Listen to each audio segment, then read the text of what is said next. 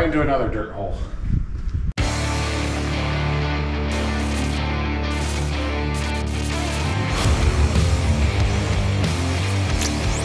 Hello and welcome to the shop. I'm Jared and this is the Questionable Garage, and today we're a bit echoey because we are in a barn standing next to two classic American icons. We have a pair of Ford Mustangs that have been sitting, at least this one, since 1982, and from what I understand, the one behind it, very close to it. 40 plus years sitting in a barn, covered in dust. I've seen these things, I've walked past these things, and I've been dying to try to revive them. Now, I'm not looking to revive these for me and to build them on the channel. We have got plenty of projects, and I'm not a Ford Mustang guy. I absolutely love their history and their heritage, but they're not for me. They are very beautiful cars, especially when you go way back. Sorry, Fox Buddy guys, but look at this. Like, your car's not, it's cool, but it's not Gen 1 Mustang cool. Now, if you haven't been able to identify just yourself quite yet, we've got a 1968 and a 1967 hard top, some call them coupes. Now, if these were fastbacks, someone probably would have pried these out of here a long time ago. The fastback's the super desirable. I kind of like the way the hard top looks. Personally, the fastback's kind of, everyone's done one. Now you may be asking yourself, how could some viewers just immediately identify and say, oh yeah, that's a 68 and that one's a 67? Well, one, 67, they got a little bit bigger from the earlier generations. I think it grew almost an inch in every direction. Two, they no longer said Mustang directly on the hood. And 68s, you're gonna tell by having the reflectors in the side of the body panels. And the 67, you've got those two plastic inserts in the side vents, where the 68s don't have that. Now, another just kind of fun little bit of Mustang history. Most people credit Lee Iacocca with being the father of the Mustang. And while he did handle most of the corporate spearheading to make it happen, Gale Halderman is the father of the Mustang, at least its design. He was kind of doodling and working at home on what he envisioned a sports car, a muscle car to be, because at work they were too busy designing the big-bodied Fords. So, give Gale the credit he deserves. My goal is to get both of them hopefully fired up and running in one episode. The very first thing we need to do is we need to try to get it away from the wall a little bit. Gonna jack them up, try to get some air in these tires, make sure each wheel moves, and we're just gonna pull them out kind of in the middle of the barn alley. That's gonna give me enough room to kind of walk around them, try to get these hoods open, get inside them, see what we have and what 40 years of sitting in a covered barn has done to them, and then try to get them running. Now, I will say one thing that's kind of working on our side is we've got bias ply tires. Somehow they leak even when new, but they always tend to air up, hopefully. Now, you may also be asking, Jared, how are you so confident you're gonna be able to get them running? Well, that is because I was able to talk to the owner. You're not always able to find out histories of cars that have been just sitting and forgotten about. But from what the stories were, one was basically kind of the hot rod toy and the other one was the regular driver. Well, looking at the one up front with the big tires and the shackles on the rear leaf springs, this was probably the toy and the one in the back was the regular driver. But children came along. Mustangs didn't have a very practical seat to put kids in and out of, so they both just got parked. That's the memory. Now, obviously, things could be very different from that, and we may have a ton of problems and may not be able to get them running, but we are going to get them out of the barn and onto a new life. So buckle up, grab some popcorn and your favorite drink, and let's see what we've got going on behind us and if we're gonna be successful or not. Barn finds, you know, if it's like this was Forza, you just walk away and magically they're repaired. Now, I've had the best luck when trying to air up tires is to go ahead and lift the car, try to get some of the weight off of them.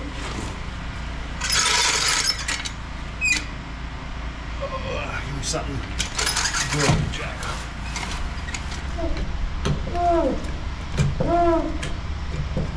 Also, we want to get them up to see if they're going to turn.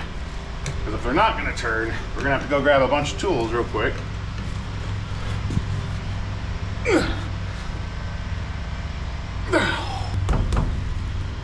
So, we're not going to turn. That would be too easy, right?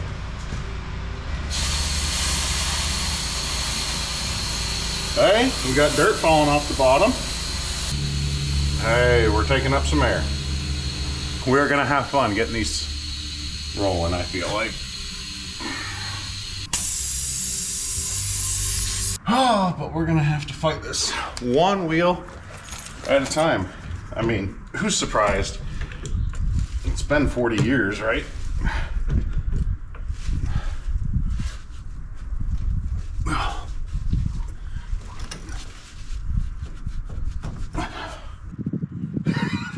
With some springs coil spacers in the front end, and it still was rubbing. Well, let's go get some tools. Oh, hey guys, just ran up from the barn to grab some tools before we head back out to that pair of Mustangs. Now, you may not realize this, but Mother's Day is fast approaching. And while you're probably not gonna be able to get her a pair of Mustangs for Mother's Day, you know what you can get her? A pair of the everyday earbuds from our sponsor WireCare. That's right, I bet Mom would absolutely love a set of the everyday earbuds. They have 2 modes while you have them in your ear. You have noise isolating, so that way if Dad's watching the kids, you want to tune out, enjoy a podcast, your music, whatever, your favorite Questionable Garage video, it's gonna help keep that noise away from you. They also operate in awareness mode, letting you enjoy your music or podcast or Questionable Garage video and let you hear what's going on around you. Now, I love these things so much, I have switched pretty much exclusively to use these things from the old little white hammer-looking things that come from a very expensive phone manufacturer. I found the sound quality to be better, they're way more comfortable in my ear, and because they are so affordable, if I manage to break them, it doesn't break my heart. Seriously guys, these things come in at half the price, and you've got color options. Others don't offer that. And making sure your everyday earbud has the perfect fit is easy, as they all come with 5 pairs of silicone gel tips. And of course, no earbud is complete without simple to use buttons built into them to answer calls, to skip to the next track, turn the volume up, and simple to understand controls. Another great benefit of gifting the everyday earbuds from WireCare is their 30-day return policy. If you happen to have a brother or sister as, thoughtful and wonderful as you for giving Mom a set of these earbuds, it makes returning the duplicate gifts easier. And of course, they're gonna be the ones that have to think again because you thought of it first.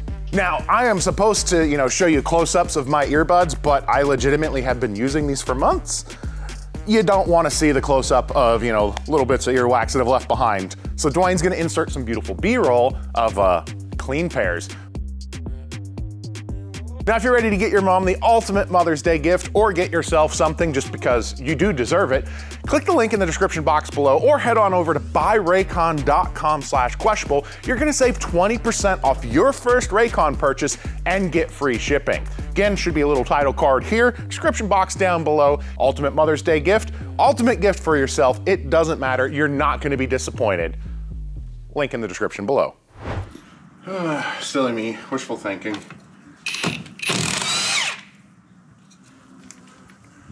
That, put air in it, it'd start turning.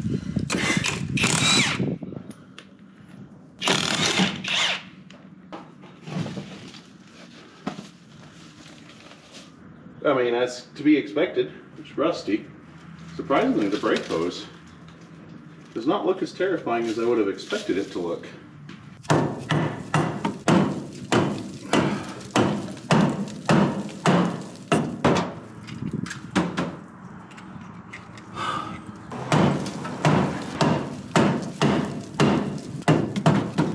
Beginning to think that's not going to be an option. And so those 4 bolts and the whole spindle comes off, or the whole backing plate. The good news is it's only 8 to get done. Normally, I'd be excited that you're only doing 4. We got 2 cars. All right, more tools. Ugh. All right, since, it's being a car that's been stuck for 40 years, we're gonna have to get in and do the tricky. So first things, we're gonna pull the nut. I'm hoping this holds your hub on that your brake drum lives on.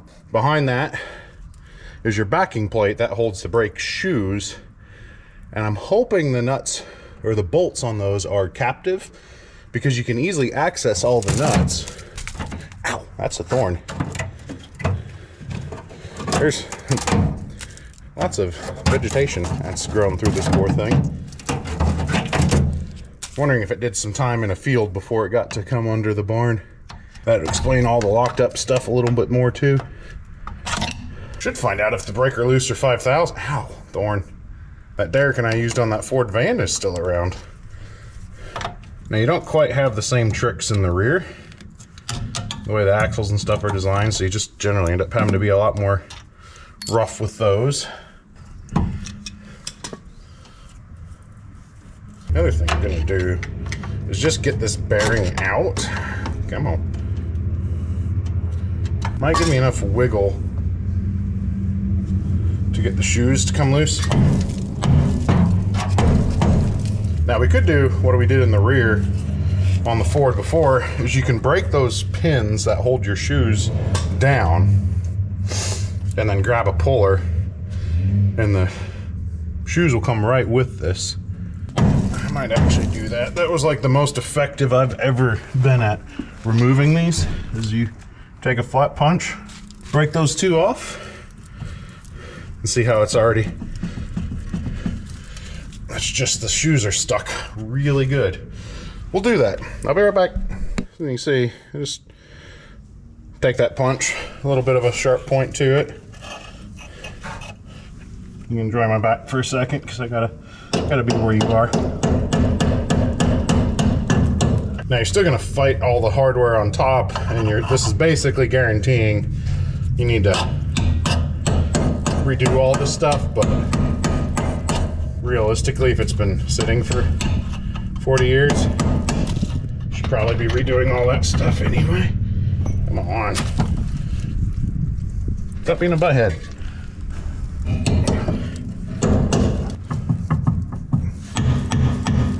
Come on, you girl.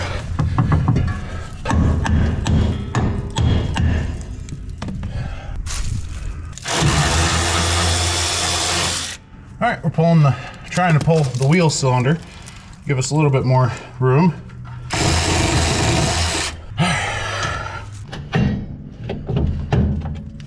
Finally, maybe.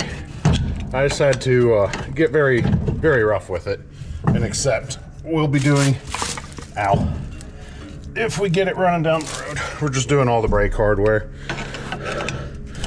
Kind of feel like lately, even like Derek just starts with all new brake stuff. It's way too important, and you know, safety side of things. I remember the van we did together, we had to protect the drums because there was just literally no option for replacement drums. This with the Mustang, there's options. We can get parts. Basically, once we get it off, we'll pull all the brake hardware, put this back on, and we have a rotating wheel. There we go. Come on. You're coming. Probably doesn't help that this is like brand new brake shoes practically. It'd be so much easier if they were mostly worn out brake shoes. And you see what causes it. Moisture gets in there and it rusts up, and potentially if we drug it a whole lot, it might break free. Yeah, this all looks like it got brand new brake hardware and then parked and then rusted up just perfectly to ruin our day. It does make me want to just see if maybe we can get by with breaking some loose and not having to go through that on every single one. Should I grab the actual tools for this, or just, ow. Come on.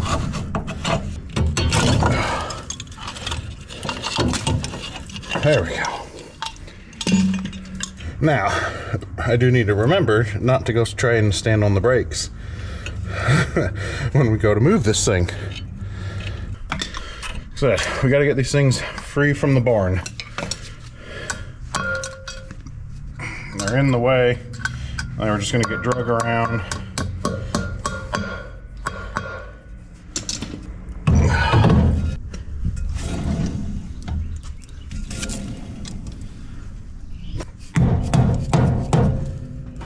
Yay. Okay. It's not that bad. I know what to go in expecting, so we can do this a little quicker, I hope.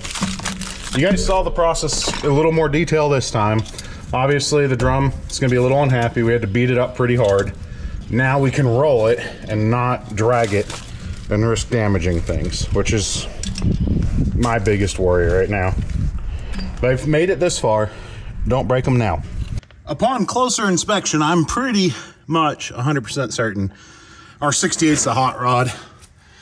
We got the cool, probably Monroe. It's got a little extra springs in it. Back here, no axle back exhaust.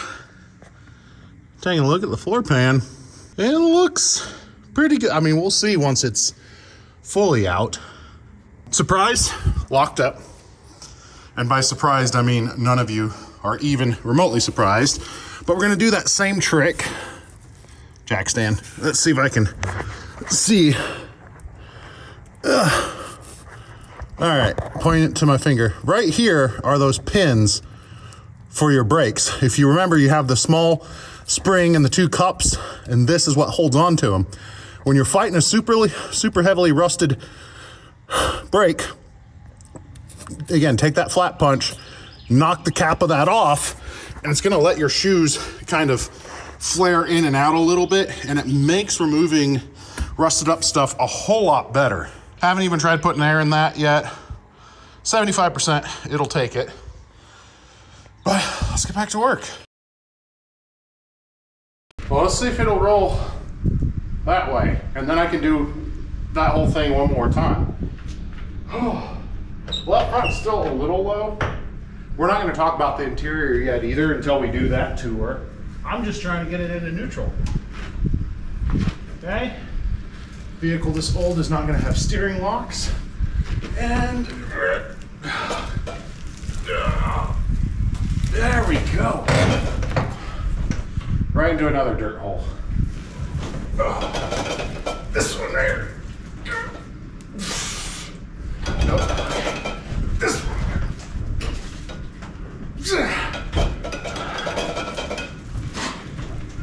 Okay.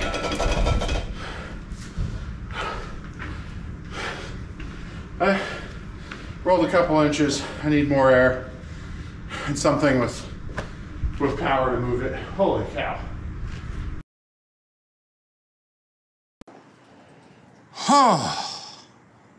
It moved. I had to refill the left front a little bit more. That's kind of a cool look. Like muscle cars with a whole bunch of patina, dirt. Look cool. There's a lot of junk underneath it, and we get to do it one more time. And then we're finally gonna get the reward of, you know, like going through the car, seeing what the interior is like, what's in the trunk, what the engines are like, if they're even gonna turn over or not. So I'm just gonna time lapse the second car, because let's be honest, you only need to see me rolling around in the dirt and grunting and complaining a couple times. Dwayne can put a really fun music track behind the rest of it, and we'll get our 67 rolled out the same way so we can then comfortably work around them, because I'm a big guy, and that's not a lot of working space there. No, it isn't.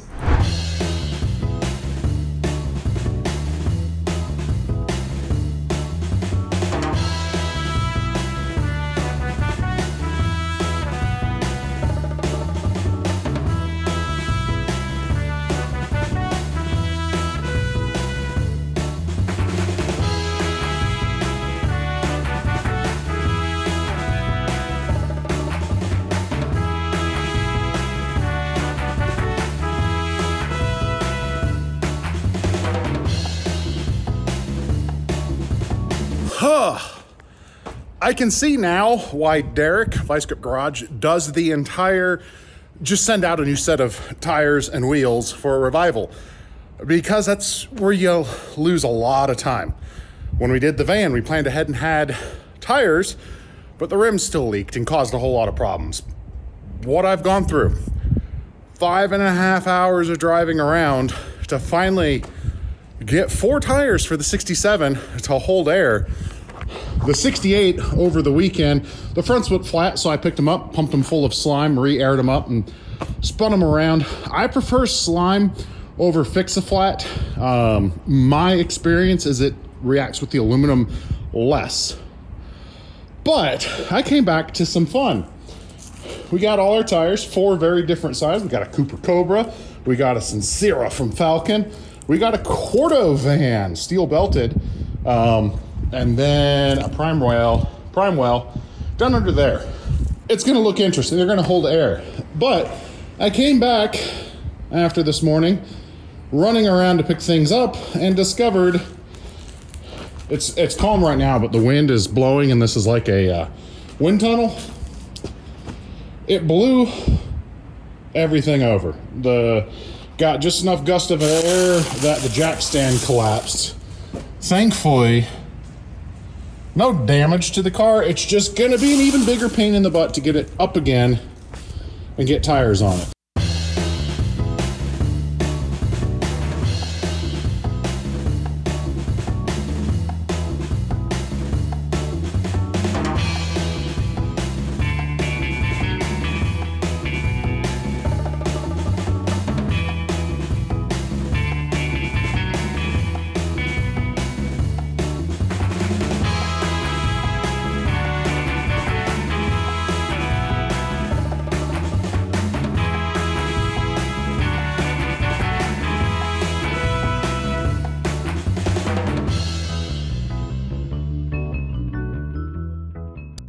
Slide it in neutral, we're gonna push it out just like the 68, and then discover.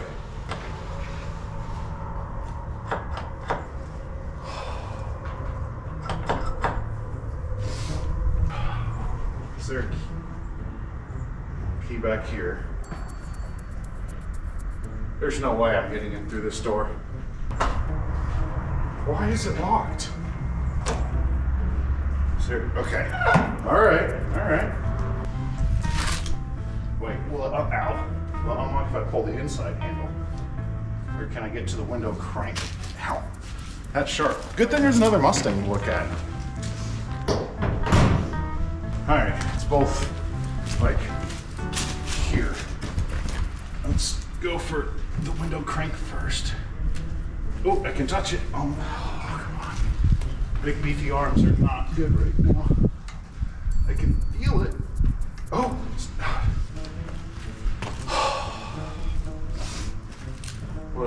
what I'd give for someone with tiny arms right now.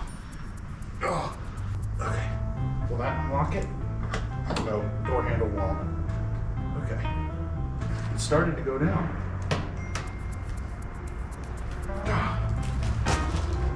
Okay, come on, gentle.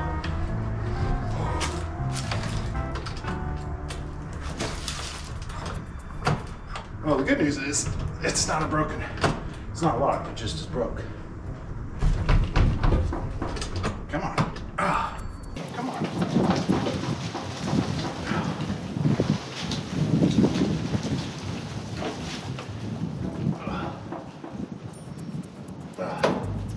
Okay. Should be able to slide her into neutral now.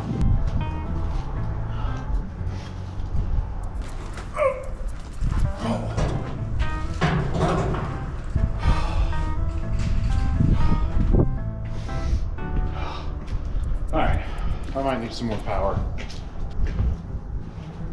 Oh, what can we hook to? All right, now I gotta get it far enough over for the truck. So dirty. I'm looking forward to these not being so dirty.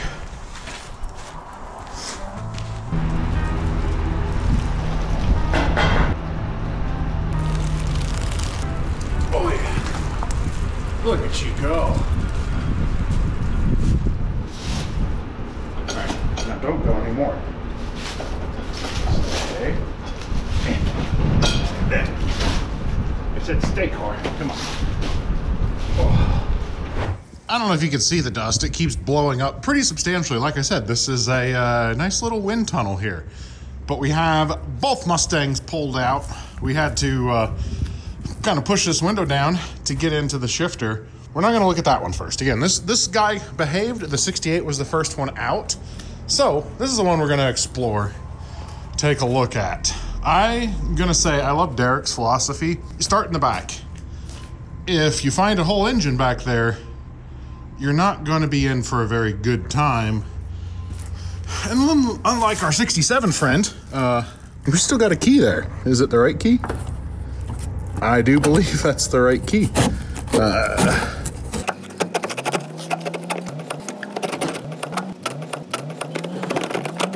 I don't know.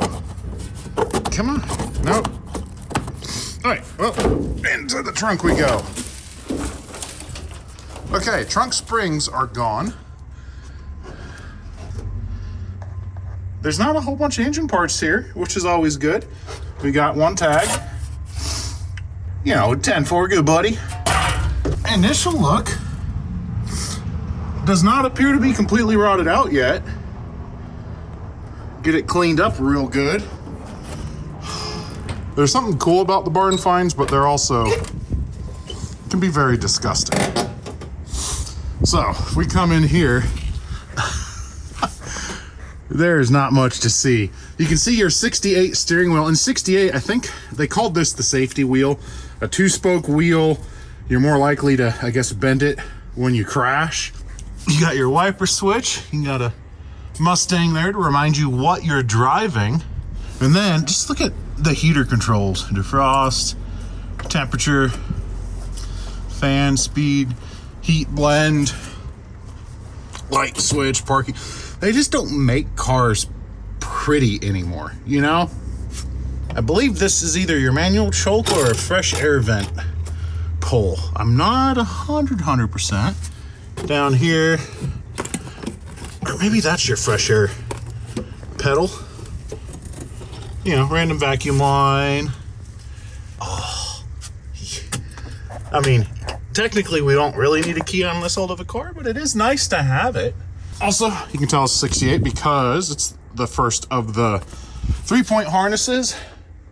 Rear speakers are not much left to do. We got the rear windows. Do we dare test it? Up. Okay, it's trying to move. I think we'll wait until we can clean it and grease it a little bit. The rubbers are definitely shot. Headliner starting to give up the ghost. You know, the Mustang is very much a pretty car. You got this big old center console. You got buttons. Or no, those are gear position lights. This rubber floor mat is just exploding under any movement. We got ourselves a radio. That's kind of cool.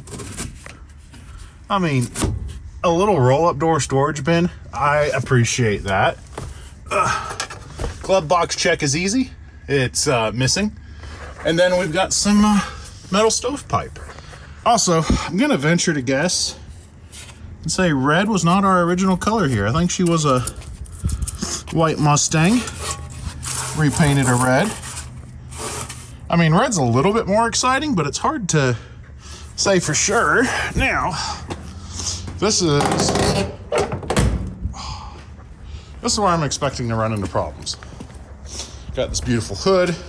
Again, I think it was 67. They quit putting Mustang across it. The green really pops. But who says that latch doesn't work? It's a double release. Okay, we get a pop.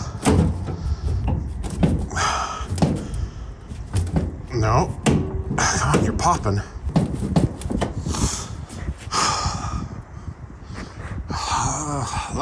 I'm curious. We're gonna have this much fun on both of them. Just trying to get in the hoods.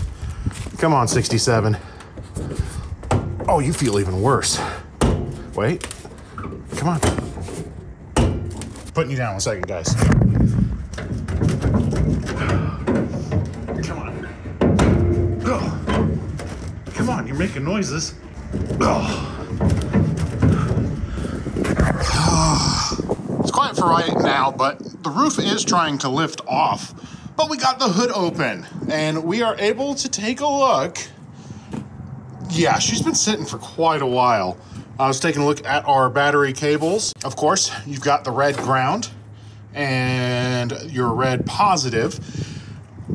Best thing about Fords, they make it really easy to test these cars. You can just easily jump and try to run the starter right there. I'm not sure that that hose is even close to trying to hold fuel anymore, so we'll need to address that. Something else we're going to need to address. I'm not even going to try to open it until we at least vacuum, but I suspect we're going to need to take this carb up with us and give it a good cleaning. These are super simple engines. Back in the day, you have points. That's your ignition system. So inside here, we're going to have some points. See, how's the rest of it look?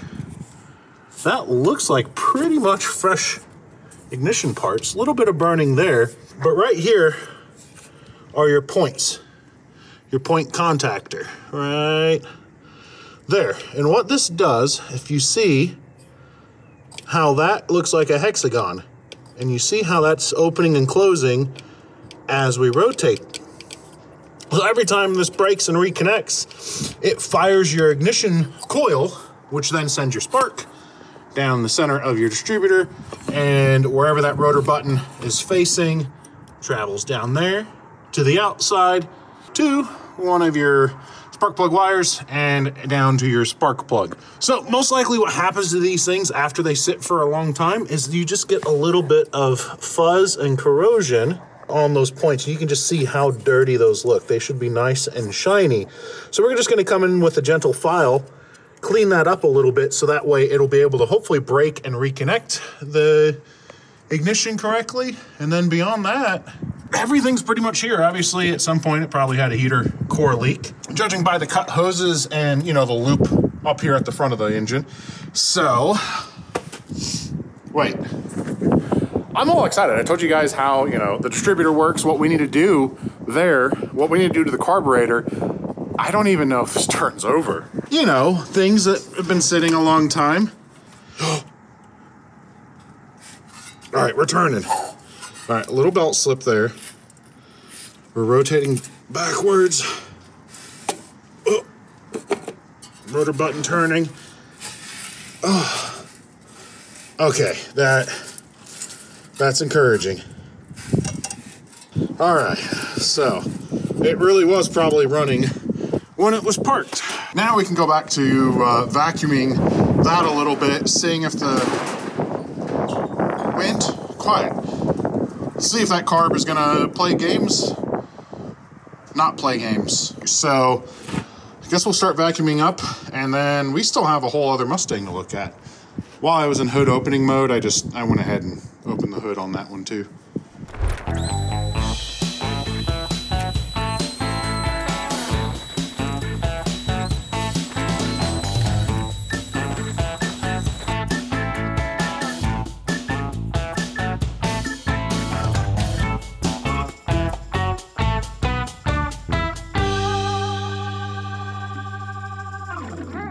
All right, well, now's as good a time as any, right? So I'm gonna, you know, give that a shot. Don't know how likely it is to work. All right, battery is hooked up, and we're gonna come see what the key does. Actually, here, just fun.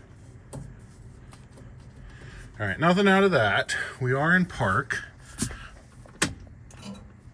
All right.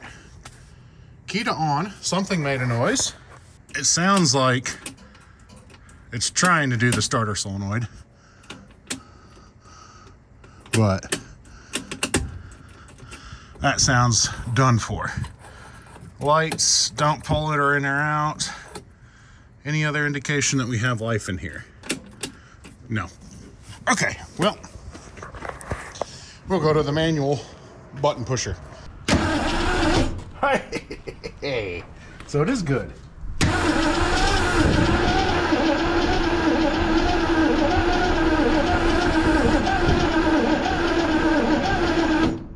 She does not sound gallopy, which is good. Who would have thought a car that sat for many, many years is going to have electrical problems? I mean, the drive belt's almost completely tore through, but it is turning over. Also, kind of a hot topic. when it comes to ether, it's going to wash any presence of oil off your cylinder walls. When you're trying to resurrect something that's been sitting for a really long time, your cylinder walls are dry. See, the last thing you really want to do is put anything in there that's going to really dry out all potential lubrication. You need to have some lubrication, otherwise, especially on old rings, they're going to score and damage real quickly. So when I'm pouring something down the gullet, I prefer it to be a premix, 50 to 1, 40 to 1, whatever. But it's a little more expensive. If you want to mix it yourself, you can save a lot of money that way. I like this because it's ethanol free, but you do want to put some type of premix in there. And thanks to the wind, we've put it everywhere and only somewhere where we wanted. Come on, come on, come on. Oh, come on, come on, come on, come on. Okay, that was too much. I'm getting hit in the head by rust.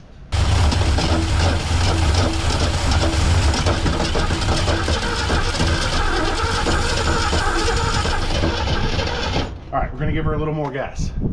Apparently when Derek pours half a gallon down and jokes about it being just enough, it's not that much of a joke.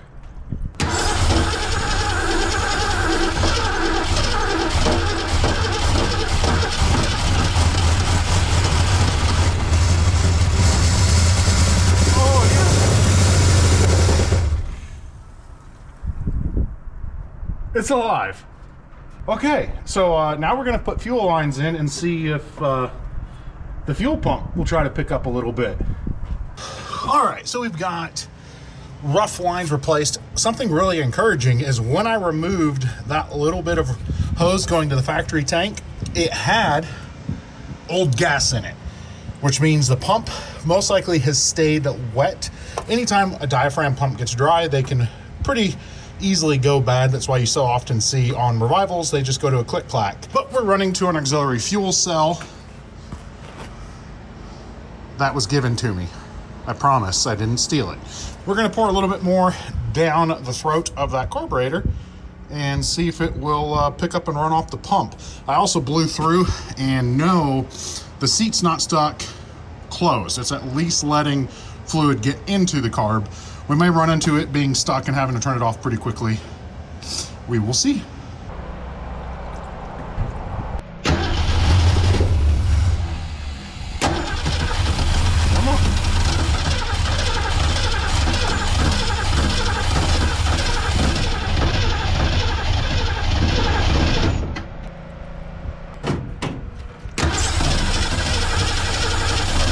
Come on.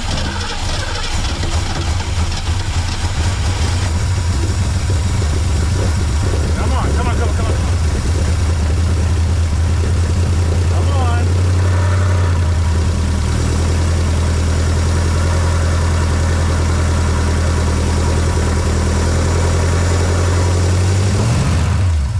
Float's stuck.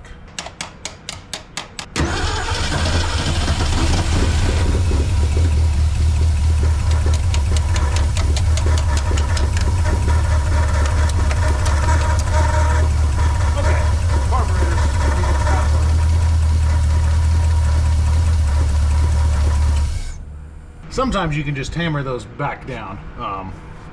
That was not appearing to be the case. So what that is the seat, the float, is stuck and not closing. But our fuel pump's pumping and our engine is running. So I just gotta figure out, it might be easiest to just lift the hat and risk that gasket and we can get the float moving. Carb's filling, it's just the float's not closing. So I ran up and got the float and seat cleaned up. I'm worried the float might not be floating very well. It's something we'll find out for sure. Maybe this time, because the seat is sticking. I know exactly where to hit it this time. Come on.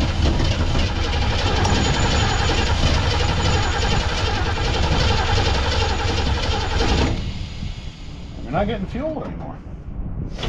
Or we lose something else. It's one of those things. This thing was parked when it wasn't awful gasoline, but that still doesn't mean it's going to work.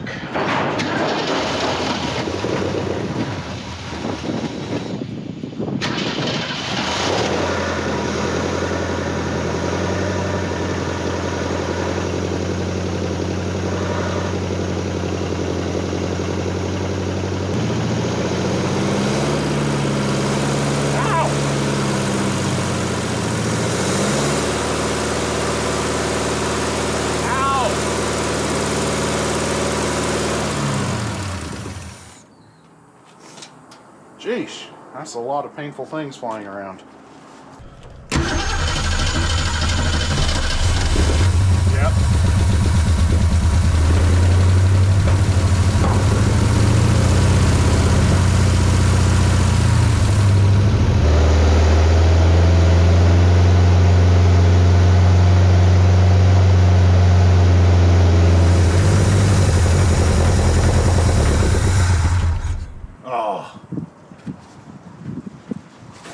Not quite ready to idle, but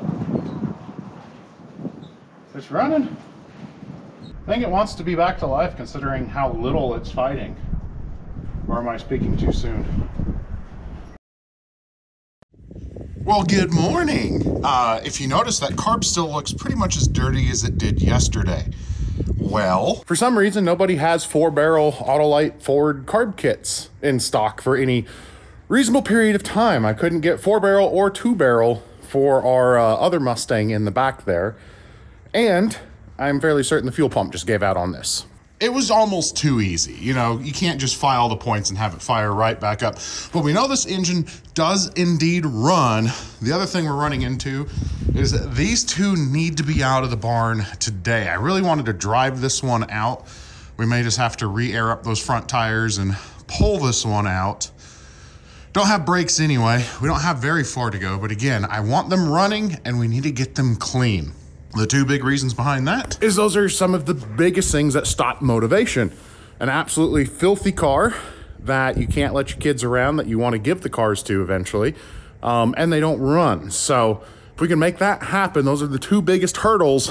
Hopefully these things can get a little bit more love. So still gonna order a carb kit, but we're gonna have to get it moved before we can get into that too much. So let's go back here. Got a morning coffee sitting here, but we do now have the doors open, so we can take a full walk around of our 67. Still no keys for it. The owner is looking for it. This is the car, like of the two, that one just came into life. This was kind of his childhood, him telling the stories, the accidents, the trouble that he got into in this car. He was changing out the transmission at one point and it actually fell off the blocks that all 4 tires are sitting on, and the transmission and floor jack gave him enough room to escape out from underneath it.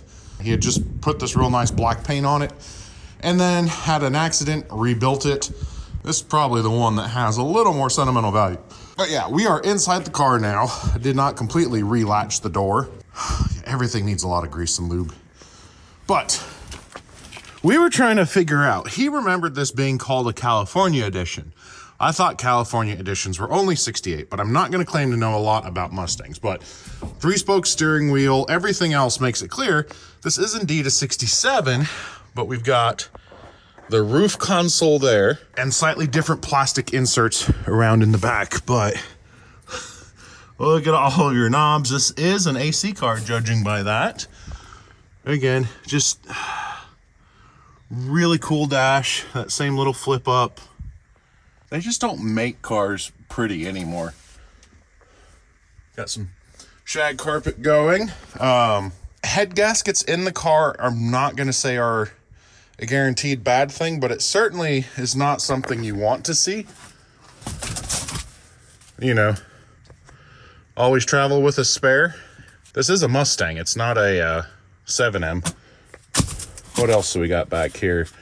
Cordboard, some pharmacy calendar. Let's see here.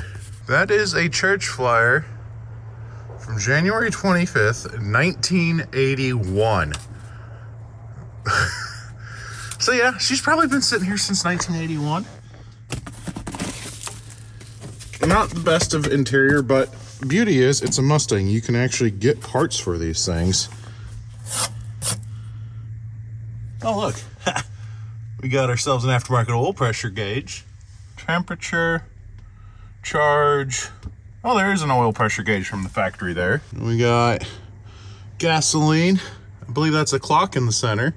27,557. Odds of rollover, I'd say pretty high.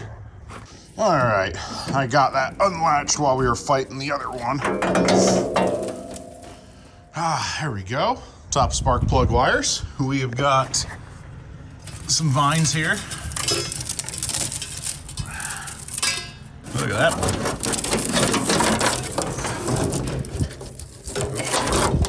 Oh, don't break the wire.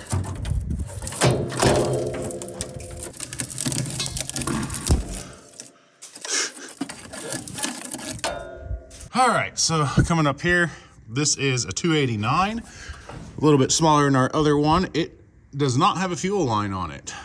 We do have some form of battery cable, a brush, ether, tape, another starting solenoid. That one got broke off. Ratchet, a file, you know, just the usual things. We will just do a power jumper where we will give the coil our own 12 volt so we can start it and stop it as we see fit. Whew, these cables are rough, I'll need to remember that. Speaking of rough, what is this carb holding for us? Well, that's good news. It's covered. And that actually looks pretty clean. How does it move? All right, full range of motion. Trick will be, why is the fuel pump currently bypassed? So we'll have to try to get those fuel lines on. How does inside our distributor look? It looks like someone was trying to get these going at some point. So same thing, we're gonna give those points a little bit of a file over there, get them cleaned up. We need to make sure it turns. That would make sense too, Jared. Is that spinning? Can't tell.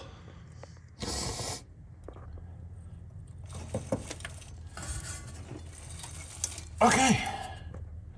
That one turns too. Thanks for looking up close for me. I couldn't quite see. All right, well, let me connect the fuel lines and all those things, and then we will put power to this one too and see what happens.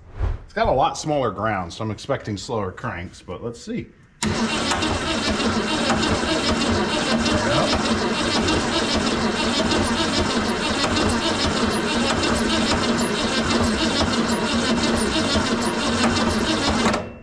There's some bangs and clangs. Make sure you get all the straw fully coated too.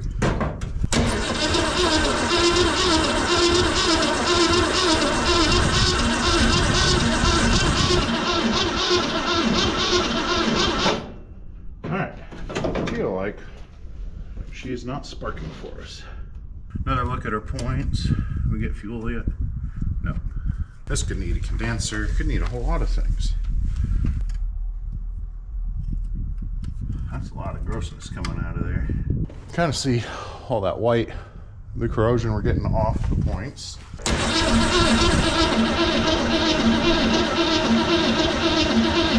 Nothing. Nothing, nothing, nothing. So,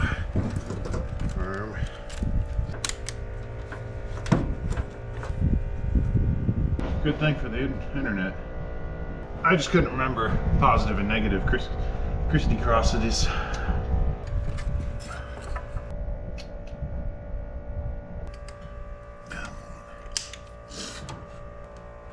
And fire.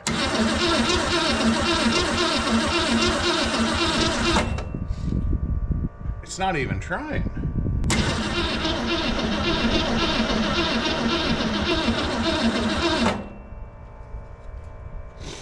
Can't think of anything else without the key.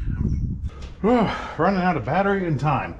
So we pulled the I swapped condensers. I borrowed the coil from the car we knew ran. Still would no spark, no spark, no spark. So I pulled the points completely off, and let's just say they were very, very corroded. So we spent some time cleaning them off car, and now I feel pretty confident. I don't know if I should, but I do. And okay. Oh, yep, here comes the acorns and the rust. I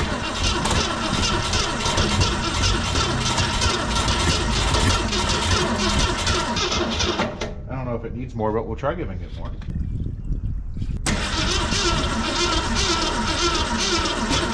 Come on. Come on. Come on. There we go.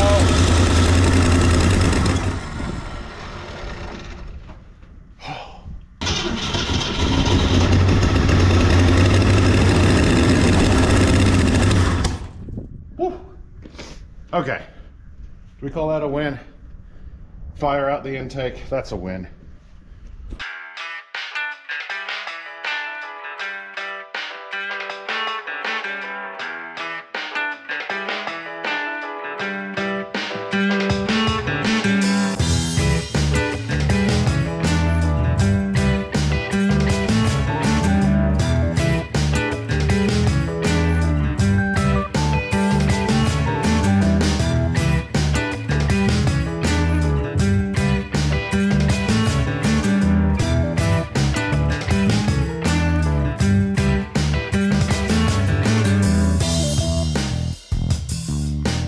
Who is excited? It is wash day for these two cars. 40 years of dust and buildup and grossness sitting in a barn, and we're about to remove it all. Quick order of attack. We are going to just hit compressed air and try to blow all of the looseness off. Then we're going to come through, we're going to soap it and let that soap break it down. I know it would be most satisfying, and part of me really just wants to do it, just take the pressure washer right across. And we may do that in some areas where the paint's a little bit tougher, but the side that was close to the barn walls on both the cars, there's not a lot of paint there, so we can't just really bear down hard with a pressure washer. Obviously, these things are gonna need paint.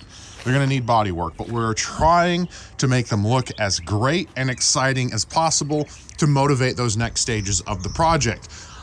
I've got bags shoved down the carburetors. We are gonna be pulling those off and fully rebuilding them.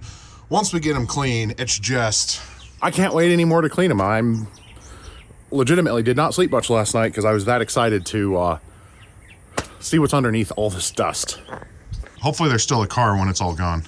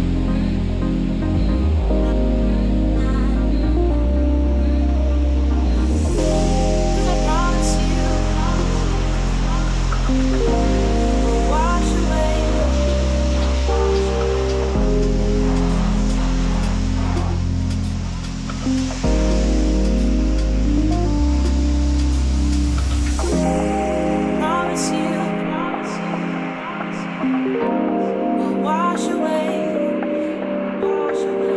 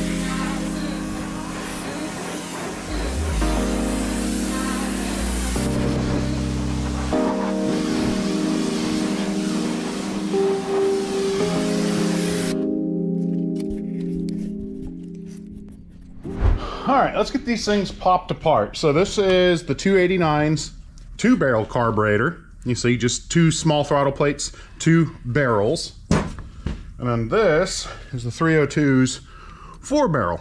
You have primaries and secondaries. The way the secondaries on this one opens up is via vacuum.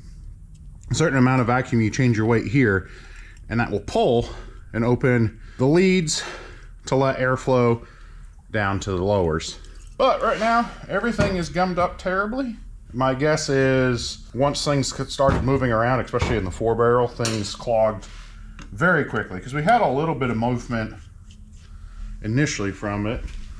But yeah, my guess is this is going to come up and the bowl is just going to be slap full of garbage. That's my prediction.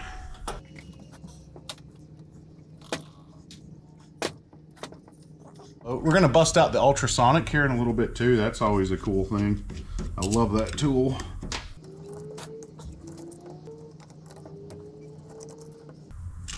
Come on, choke, let go. Thank you. Flip all our screws out. And considering our metering, jets definitely look completely clogged. So this is your float. Fuel comes in here. And when this is down, your seat comes off the base and fuel can come in, and then once your float comes up, closes that off. So that initial fuel spraying out the top and everywhere was because this was sticking on us. Again, not really surprising that it would happen. If you look, completely clogged off, plugged off. We have got dirt and rust built up there. All right, and then you can see all that crust at the bottom.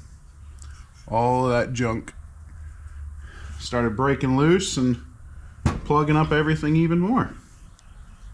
I think a real good cleaning and all the gaskets we can for it. I mean, that's exactly what you want in your fuel bowl. Yeah. Basically, if it needs to be open, it's not. If something was supposed to flow through it, it can't. She is a dirty, dirty carb. Let's see, how's that showing up? Just caked up, clogged up. There's so many tiny little precise holes that aren't holes. One more part out of this, and then we'll take apart the next one. Now, let's look at our 2-barrel friend. Substantially fewer screws on the top.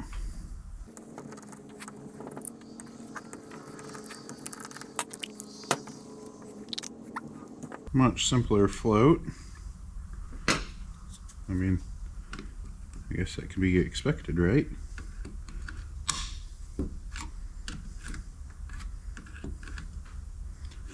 Oh, I see. Okay, there's a tension spring That'll come out a little easier. Can actually see through that one. I think if the fuel pump was pumping on this one, they had a chance of running on this one, maybe. I found my most consistent success is just take apart a carb, clean carb, reinstall carb, and it works like 20% of the time. Dirty, but not awful. The 302's carb, the 4-barrel, that thing just qualifies as awful everywhere.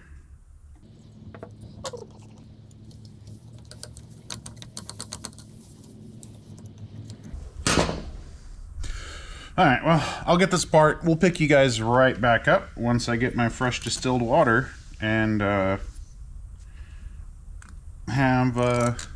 it warmed up and we're ready to start cleaning these things. Because otherwise it's a little bit of fidgety stuff here and there. We're going to try to save Dwayne some time and make it so he has a little bit less footage to edit. Those with really strong hearing, you can hear that thing buzzing away. We are working on getting the 4-barrel clean. Fresh water and solvent in there, heating up. Washing this by hand. Mostly when you're servicing a carburetor, sometimes you're soaking there, rinsing there, hand scrubbing. It's a whole lot of like do 3 things and then wait 20 minutes and then do 3 more things and then wait again. So we're in the waiting phase. Yep. We're still cleaning. Between that and that, little scrapers. We're doing pretty good. We're getting almost everything cleaned up. The 2-barrel is looking absolutely amazing. Our 4-barrel, what we're fighting with is, first off, that hole there is what would fill the accelerator pump, and that was completely clogged. Nothing at all was coming through there. That took a lot between soaking in the Barrowmans and the ultrasonic with some scraping and air, and we finally got that cleared up. A big old chunk came flying out. Pretty much every passage appears to be doing good. Our booster's coming out. That hole there I can't directly chase, but I am getting fluid through it. So I feel like we're going to be good there. We're going to run this one more time, even though it's looking really good. Give that one more wash. Top side here, all of those that were once completely clogged, they're now flowing freely. We got to change that one O-ring out, but this will get one more final rinse. And then we can start building carburetors and get our Mustangs running again. You know, there's just a whole lot of cleaning and cleaning and cleaning that I just got through to show you guys this exciting moment. It's idling. Ain't absolutely perfect, but small fuel leak again.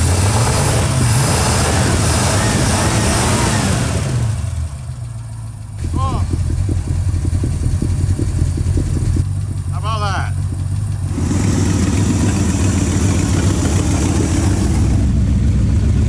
+40 years. We got 2 pretty happy Mustangs. They need brakes. We're gonna clean them up just a little bit more before we pass them off, but I feel like it's hard to not be excited about both of these cars now. It runs, so let's see if it can drive. Now remember, we've got no brakes. That one works with a key. This is currently our key here.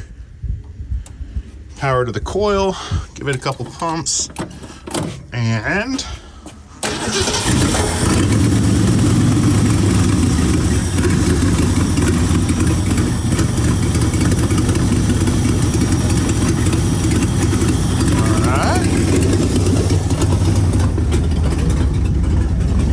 now, Mustangs are known for a very roomy interior.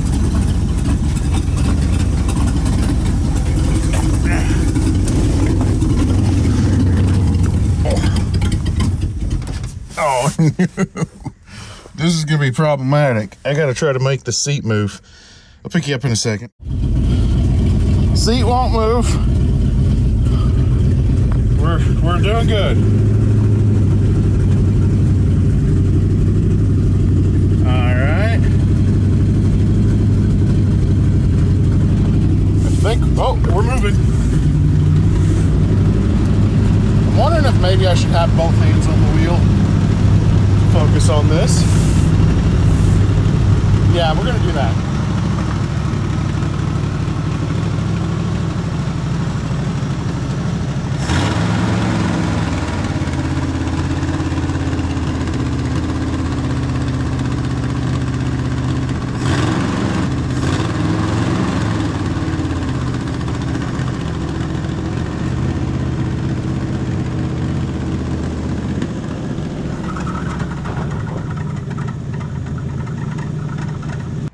Mustang moved. You maybe saw it a little bit on the GoPro. I'm glad I had both hands going on. Because in the process of moving, reverse went from not working to suddenly working incredibly well, and the throttle return spring came off. So we suddenly had an extremely high idle with no brakes, reverse. I tried putting in a drive, nothing was happening. And you know, we have only expensive stuff behind us. So steered us around a little bit, threw it into park, and it did come to a nice stop. I'm blown away that reverse worked. I probably should have checked, transmission fluid levels earlier. It was bone dry, but somehow reverse worked. And all of my experience with automatic transmissions is with no fluid, you get drive, you don't get reverse, because that's the highest pressure gear and everything like that. So, I don't know, added some fluid to it. We haven't tried again yet. Because unlike the red car with internal keys and a way to shut it off and start it from inside, I have to disconnect that wire. Maybe I run a string so I can yank it off in case of an emergency. Because my goal is to drive this to its new garage where it will start getting some love. Look at it. That poor thing, trapped away. And probably the saddest thing, parked in 1981 for a family vehicle. You went from driving that to a Chevette. That's a hard thing to give up, but that's, we can do math, 43 years, not running, being drug around, and just kind of forgotten. And now, it runs, it drives in reverse uncontrollably, you can't stop it, it still looks absolutely amazing. And we'll soon be back on the road. We got to jump start it. And we still have one more to go. We still got to get that to start moving under its own power. Runs great. We just got to get it to move. And we'll hopefully drive that, to its new garage as well. Next to that guy.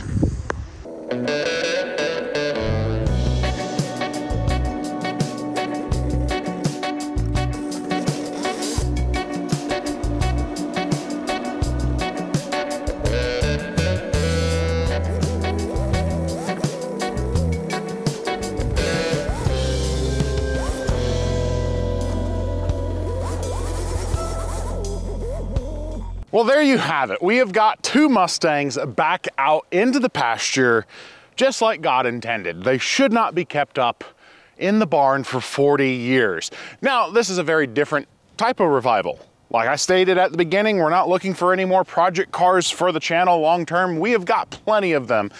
And as cool as a 67 and a 68 Mustang would be, they're not staying with the channel. The whole point of this, we weren't doing the traditional, we're gonna revive it, do all the brakes, make it perfectly, marginally roadworthy, and go on a several 100-mile drive. Never the point of this. The owner of these cars have always made it very clear. He's got two Mustangs, he's got two grandkids. These were big parts of his life, and he wants to keep them in the family and get them excited about it. But unfortunately, if they're stuck in a barn, unable to roll on flat tires, covered in inches of dust that make no noise at all, it's hard to be excited about it. So the whole point and goal was, one, to get these things moved. That barn needed some work and they couldn't stay where they were at. And rather than just having them unceremoniously drug around, I jumped at the opportunity to actually get them rolling. And kind of as an added bonus, we didn't just get them rolling, we got them running and moving under their own power. Now they don't stop, and it's a little bit sketchy, but they've driven for the first time in 40 years. We confirmed their bones are good. The main body of the cars are solid and good. The engine works, the transmission works. They need brake work. They need the interiors cleaned. We didn't go through the full interiors, mainly because he wanted to be able to do that and kind of clean up and have a little less daunting of a task to get these things ready for the grandkids. They need cooling system, they need brakes, they need fuel system, but the big major parts work, and I was thrilled to be a part of it. I've had a ton of fun in my career, even before YouTube, building different cars, but there's just something about this particular project, knowing the meaning, the history behind the cars, and being able to help continue that legacy. It ranks up at probably two of my favorite things to wrench on. And again, it didn't take a ton of wrenching. Don't be afraid to try to tackle your own revival. We got the engine running by filing points, rebuilding carburetors, and putting new fuel pumps on them. We got it rolling by removing the brakes. Now, this is one spot where I can give you a little bit of a tip.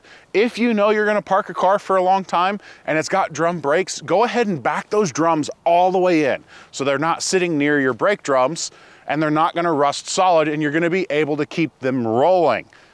That's gonna save you a lot of headache down the road. You're still gonna run into problems with the hydraulics. You're gonna have stuff rust and lock up. That's unavoidable. But we know everything this needs to be able to go down the road, and it's really exciting.